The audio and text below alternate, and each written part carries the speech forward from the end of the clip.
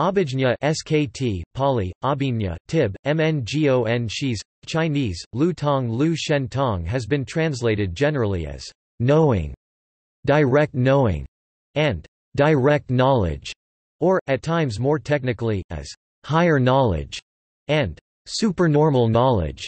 In Buddhism, such knowing and knowledge is obtained through virtuous living and meditation.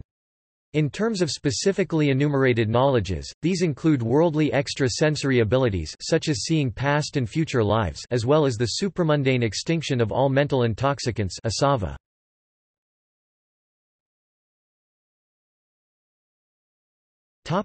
Pali literature.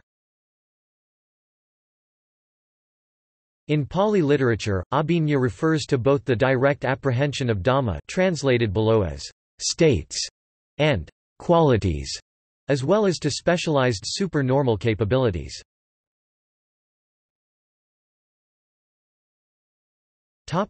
Direct knowing of Dhamma.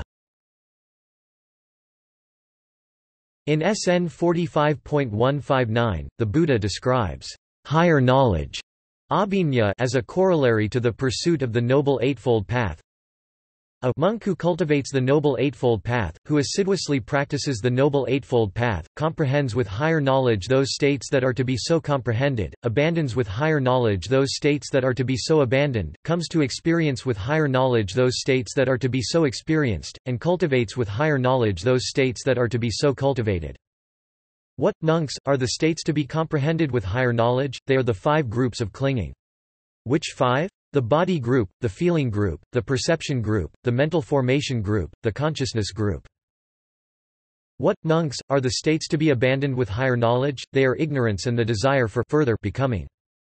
And what, monks, are the states to be experienced with higher knowledge? They are knowledge and liberation.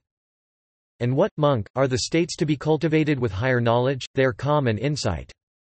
Such direct knowledge, according to the Buddha, is obscured by desire and passion chanda raga. Monks, any desire-passion with regard to the eye is a defilement of the mind. Any desire-passion with regard to the ear, the nose, the tongue, the body, the intellect is a defilement of the mind. When, with regard to these 6 bases, the defilements of awareness are abandoned, then the mind is inclined to renunciation. The mind fostered by renunciation feels malleable for the direct knowing of those qualities worth realizing.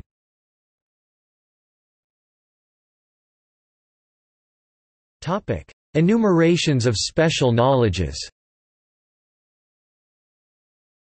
In the Pali Canon, the higher knowledges are often enumerated in a group of 6 or of 3 types of knowledge.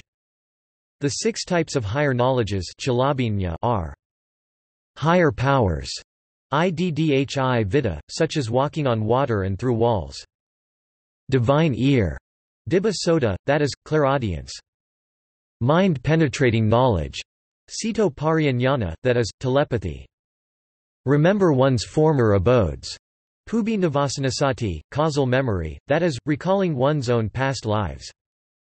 Divine eye, dibba kaku, that is, knowing others' karmic destinations, and extinction of mental intoxicants, asavakaya, upon which arahantship follows. The attainment of these 6 higher powers is mentioned in a number of discourses, most famously the Fruits of Contemplative Life Discourse, Samannaphala Sutta, DN 2. The first 5 powers are obtained through meditative concentration samadhi, while the 6th is obtained through insight vipassana. The 6th type is the ultimate goal of Buddhism, which is the end of all suffering and destruction of all ignorance.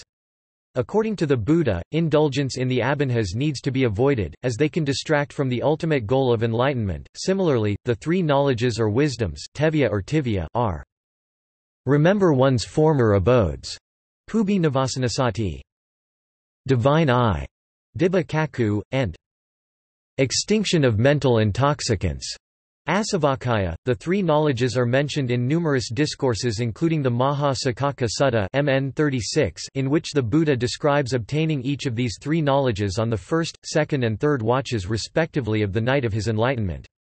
These forms of knowledge typically are listed as arising after the attainment of the fourth jhana. While such powers are considered to be indicative of spiritual progress, Buddhism cautions against their indulgence or exhibition, since such could divert one from the true path of obtaining suffering's release.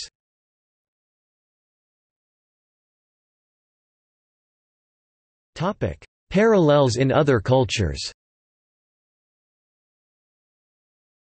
The first 5 types of abhijñā are similar to the siddhis of yoga in Hinduism, mentioned in the Bhagavata Purana and by Patanjali. Knowing the past, present and future. Tolerance of heat, cold and other dualities. Knowing the minds of others. Checking the influence of fire, sun, water, poison, and so on. Remaining unconquered by others. See also